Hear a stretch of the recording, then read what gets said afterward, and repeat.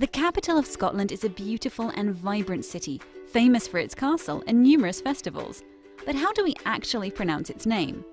Many non-native English speakers say Edinburgh, which is not exactly how it should be pronounced. In fact, there are at least a few different ways to pronounce it. Most people in the UK pronounce it either Edinburgh or Edinburgh. Interestingly, many locals tend to abbreviate it to simply Embra. For more pronunciation videos, subscribe to our channel or visit our blog at eurocenters.com.